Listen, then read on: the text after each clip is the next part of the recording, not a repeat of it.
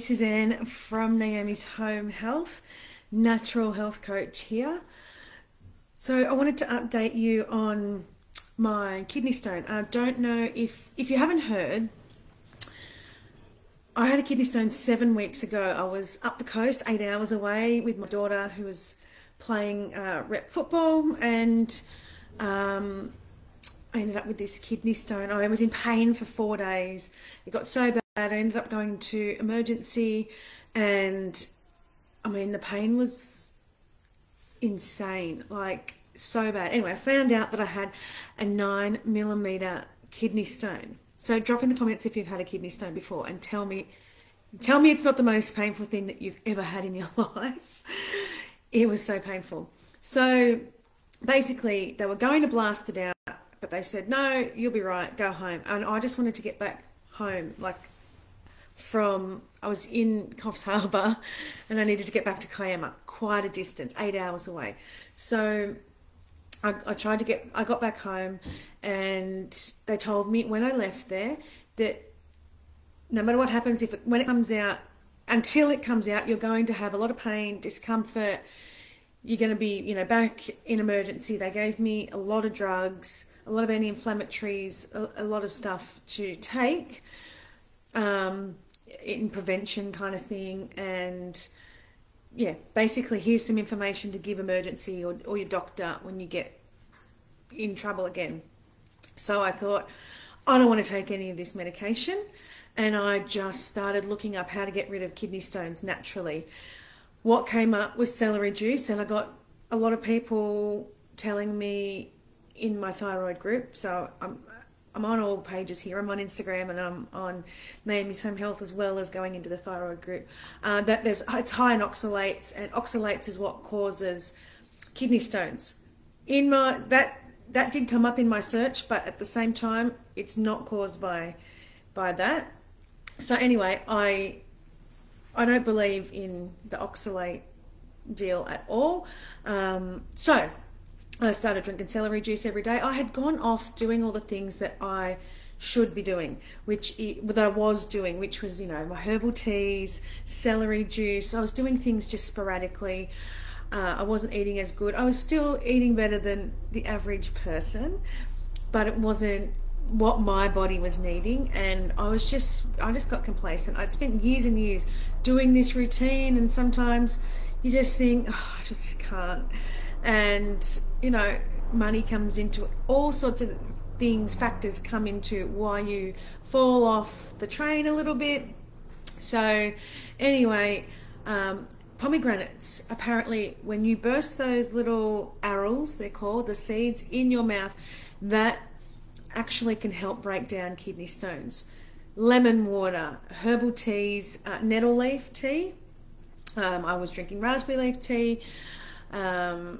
Lots of back into the herbal teas, a lot more fruit that I wasn't eating. I do eat a bit of fruit, but I wasn't eating as much. And I cut down a little bit on meat because I was just eating whatever the kids wanted, and it was just whatever was easy for me. So anyway, since the day I left the hospital, I have not had one bit of discomfort, pain, nothing. I haven't taken any of the medication. And it's been 7 weeks, and it usually takes about 30 days to pass. So I'm assuming that it's gone. There is nothing, no symptoms. I was told you'll feel like you've got a UTI. You'll feel like you've got a urinary tract infection. All these sorts of things you'll feel before this comes out. And because it was so big as well, it's like 9 millimeters long, 4 millimeters wide. I'm going to get some bleeding as well in the urine. None of that. Didn't get any of this. Not a single thing. Because and I also did some emotional work on it. So the emotional reasons behind kidney stones apparently is fear. So I worked through that. I did some tapping. I did a bit of meditation. I got back into my yoga. I still did yoga, but it wasn't as much as I was doing. And yeah, I wrote a list of all the things I was in fear of, and it was actually quite big. I didn't realize some of the things that, I was in fear of. So a lot of the time, you know, emotional things really take its toll on you, and you don't even realize, you don't even know that these are the things that you're stressing about, or whatever it is. So, you know, you might not even know that you're stressing about it. It just, these things are internalized all the time. They come up and you push them down. So I stopped pushing them down, brought them to the surface, and yeah, I have had one day off drinking celery juice. So I've drunk it every day, and I drink, you know, a big glass of it, like close to a pint, maybe not that much, but I drink a fair bit. So it's completely gone. So if kidney stones were caused by oxalates, I don't think that the celery juice would have broken it down. I think I would have formed more because I'm drinking it every day. But there isn't anything, there's nothing. So yeah, I've done that without medical intervention. I'm not saying that don't get medical intervention. I did seek medical advice. I realized that one of my fears is actually the medical system, because they let me down so many times before when I was really unwell. They had no idea how to help me. They chose not to help me. They just wanted to medicate me. So I feel like I resisted going to get medical help because I just didn't want the pills. I didn't want them to tell me to go away, nothing wrong with you, which is what I was told all the time.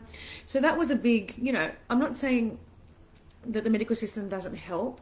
It really does, and it helped me a lot that day. But there was no, it was just like go home and take this medication and wait for it to pass. There was no other information. There was no, you know, basically you're going to be in pain for a while until it comes out. And there's no way you can get it out. It's just got to come out naturally by itself. But I thought, no, I don't want to be in there. I don't have time to be in this much pain and discomfort. And it's freaking painful. Like, tell me if you've had a kidney stone. Seriously, it is freaking painful. So, yeah, basically, I feel like I've done my body the best. And I feel like it was a wake-up call for me. Like, it was my body saying, hey, you've stopped doing a lot of things that you were doing that was helping you. So wake up and get back into it. So I'm back on, you know, what I was doing. Like I said, I was still doing things. I just wasn't consistent, and I just had time off, basically. We all go through where we're just like having moments where we just don't want to get up and clean the juicer, or we just don't want to get up and, you know, or at night, because at night I cut up a big thing of celery and I put it in a big container, and then I just pull that out of the fridge and I just take handfuls and juice it, put it back in the fridge. Just cutting up the celery, sometimes I was like, oh, I freaking don't want to do this. But for me, I'm driven by things, and I don't like pain. I don't like being out of action. I don't like relying on other people.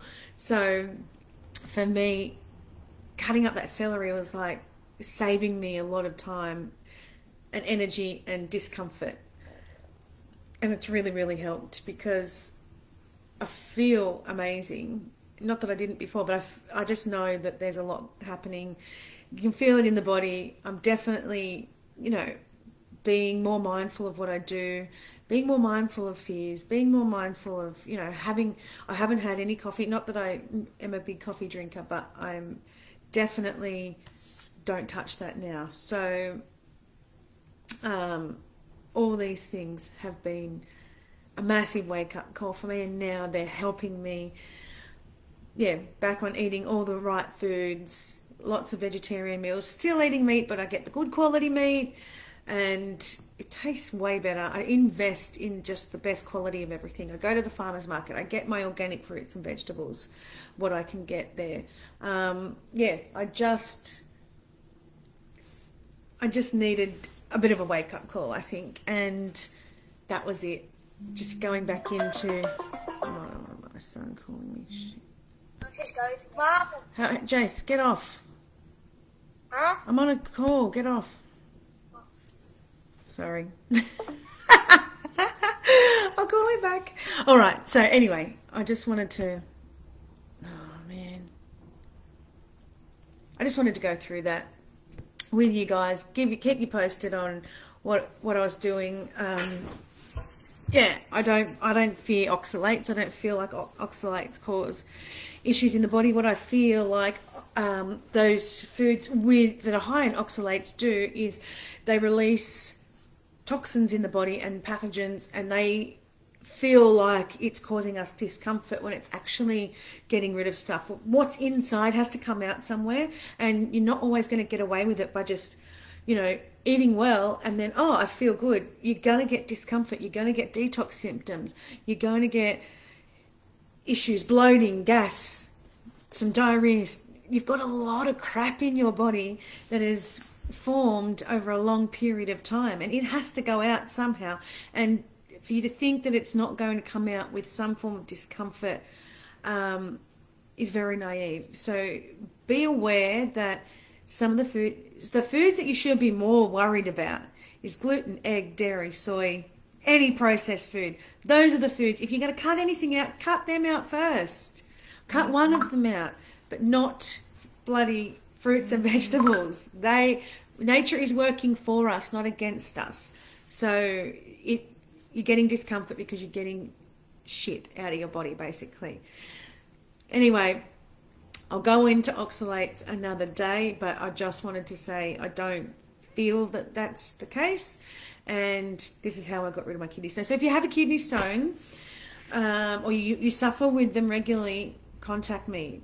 Let's have a chat, because I've done a lot of research on this, and I know exactly how to get rid of it, because, like I said, got nothing, not a medication, nothing, all gone.